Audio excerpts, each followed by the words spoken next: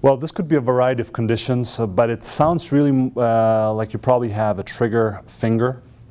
In order for your fingers to bend, the muscles in the forearm actually have to connect through tendons to the fingers of your bone so that they can actually move. The tendons to each finger are smooth cords that travel through a fibrous tunnel that keeps the tendon in place.